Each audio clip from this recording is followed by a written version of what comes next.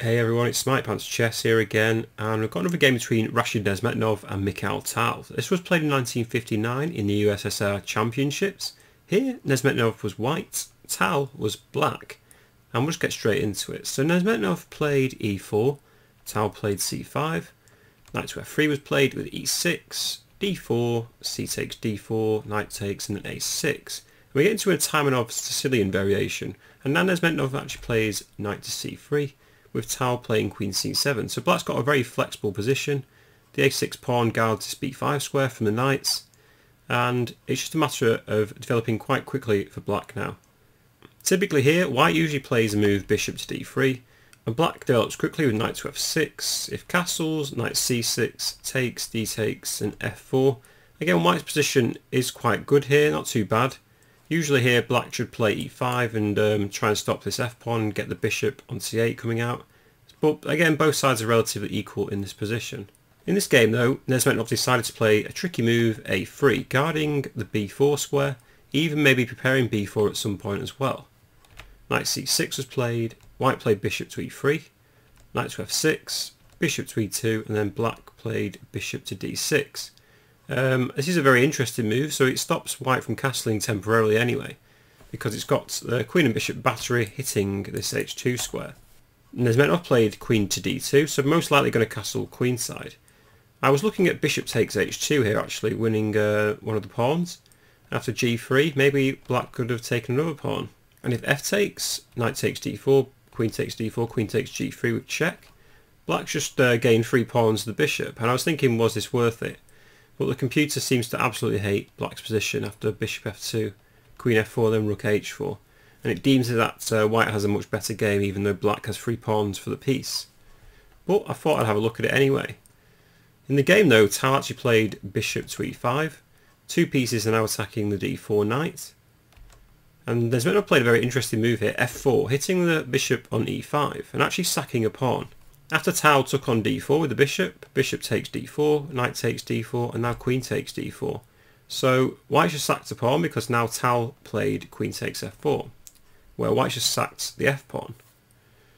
Nezhmetdinov played g3 in the game, but actually rook f1 was considered the best move, giving up another pawn on h2. If queen takes h2, then white can play e5, attacking the knight. If knight d5, castle queenside, and then knight takes c3, queen takes c3. If black castles, white's got a really nice advantage. Even though white's just given up a few pawns, if king b1 for instance and queen takes g2, white should now play queen to e3. And we just look at black's position. So the bishop is locked in, the rook's locked in, this queen's really offside as well. And basically all white has to do is stick a rook on h1 and g1, and they have an amazing attack against this black king. For instance, if play continued d6, white can play bishop to d3, if d takes e5, then rook g1, queen h2, rook h1, queen g2, and then something like bishop takes h7, a very nice game for white. So rook f1 was definitely possible, but I don't think actually if that was played Tal will go pawn grabbing anyway. But in the game g3 was played, hitting the queen, Tal retreats the queen to c7, and now Nezhmetdinov played e5, and knight d5 is played. White takes on d5, e takes d5, and white could have regained the pawn with queen takes d5 here, but then Tal would have probably played queen takes c2. However, white could finish this off with bishop to c4, attacking the f7 square. We get into some interesting positions if this happened. For instance, if Tal did go pawn grabbing in this variation with queen takes b2, white can take on f7, if king d8, white can castle. And I think white has a slight advantage here. If play continues with check, king h1, b5, bishop d5 and rook a7, the computer stockfish actually gives white a slightly better in this variation. And I tend to agree because what white's going to do is stick a rook on c1 or d1 and try and push this e6 pawn. Now white should have a very nice advantage. If we just go back in this variation, instead of queen takes b2, black could also have castled. But again, I think white gains an advantage with castling, and they've got 3 pieces attacking this f7 pawn. If black tries to defend, they can just play rook takes f7, and if rook takes f7, just play rook f1. And again, they've got 3 pieces attacking this f7 square.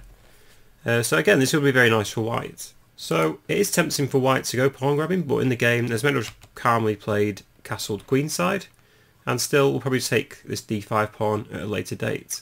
But Tal's a bit tricky. He played b5.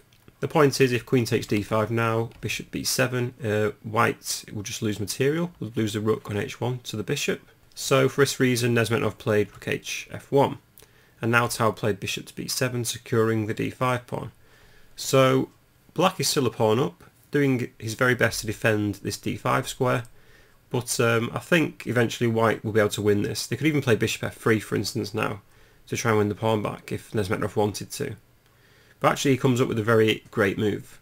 He played the move e6, unleashing the queen on the g7 pawn, and a very nice trap actually if f takes e6, because then white can play bishop h5 with check.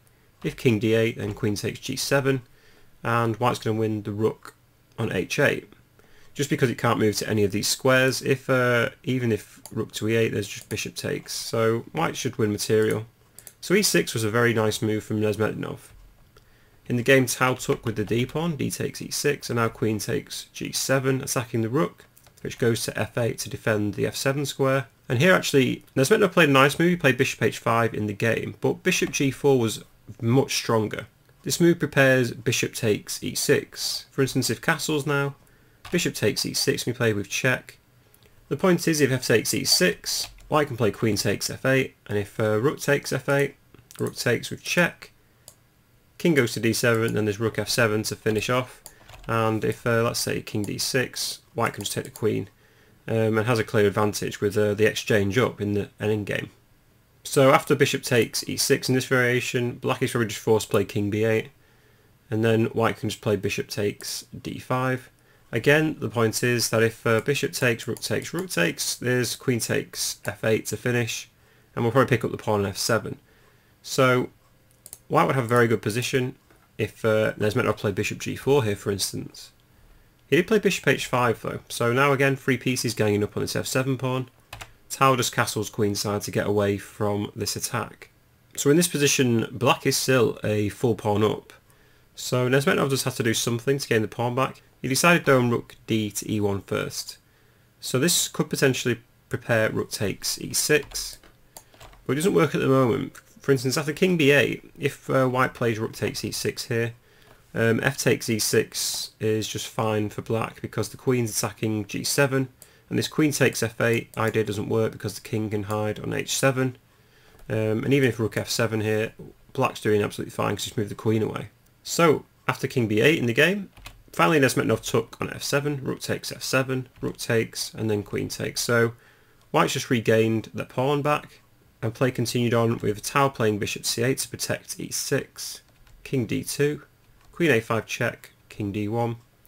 The queen went backwards, the queen goes to f6, and there's just a bit of manoeuvring from both sides here. So queen d4, rook f8, and rook to e5 to block these two pawns from advancing. So white's pretty much controlling all the dark squares at the moment. And also that rook e5 moves makes sure that black can't move the c6 pawn to unleash their own bishop. So that's quite a nice move that Nezhmetdinov just played. But Tal just played bishop d7, so they're going to try and reroute the knight back to e8. Nezhmetdinov goes bishop e2, guarding this f1 square from checks. Bishop e8, bishop d3, king b7, and then rook to g5. Threatening to play rook to g7. Tal guards this with rook f7, which also guards the h7 square. And in the game, Nezhmetdinov played queen to e5. I think, again, this was a slight misjudgment for white. I think he should play queen h8 here, attacking the bishop on e8. If queen d7, then play h4. And if rook e7, there's c3. And white's guarding all the dark squares again. If king b6 is king c2. So maybe white should have played it this way. I feel like white's got a slight edge in this game. And I think Nezhmetdinov should have played it this way, because in the actual game, after rook f7 from black, he played queen to e5, and now there's a trade of queens with queen takes e5, rook takes e5, and rook e7 to guard the pawn. King d2, and it's not bad for white, but it's looking very drawish now for both sides. Black gets the king into the game, as does white with king e3, king d6, king d4, and bishop g6. There's a trade of bishops, rook g5. So again, white's attacking this g6 square, but now Tal has a good move to play. He plays e5 with check. The king went backwards, and then black defends the pawn. Again, this is considered dead equal, so there's really no advantage for either side at the moment. I know black's got these two passed centre pawns, but white should be able to hold this off, especially in a rook and king endgame.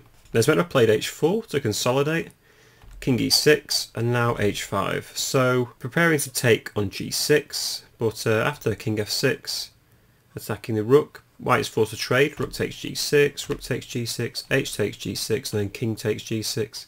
And this is now a dead draw, so after b3, Tal played king to f5. And here, Nezhmetdinov should just play a move like king to f3, and I've run a variation through just to illustrate how this is a draw. For instance, if king g5, there's just c3, king f5 and king f2. And the point is that white just keeps the opposition, so after king g4, just keeps the opposition with king to g2. After a5, a4, takes, king h5, white just goes up and down, following this black king. And again keeps the opposition, if e4, king f2, king to e3 and king to f5, attacks d5. Of course white can't take this d5 pawn, because then the e pawn would run, but even after king g4, king e3, takes, white has a nice move here, c4. The point is, after d takes c4, there's just king takes, and after several more moves, it's still a draw, because eventually, after king takes a5, king c5, there's no way for white to queen this a pawn. As we know, pawn and king endgames where the pawns are on the a file or h file are often draws, and there's no way for white to queen this pawn, because even here, after like king c7, black just keeps the opposition, stops the king from getting out, and actually this is a draw. However, back in the game, Nezhmetdinov played an incredible move, and not a good incredible move as well. He played c4, which just blunders instantly. And after d takes c4, he resigned the game. The point is, b takes c4, b takes c4, there's nothing white can do now.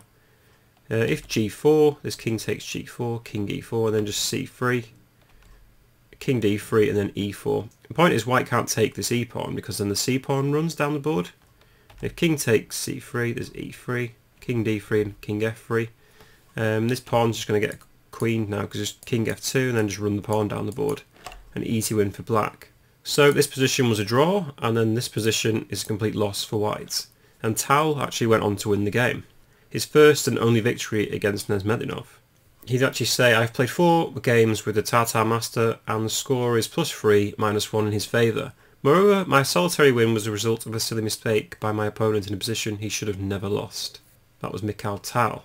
He also said, Nezhmetdinov obtained a completely won position, then blundered. This victory did not give me any particular pleasure.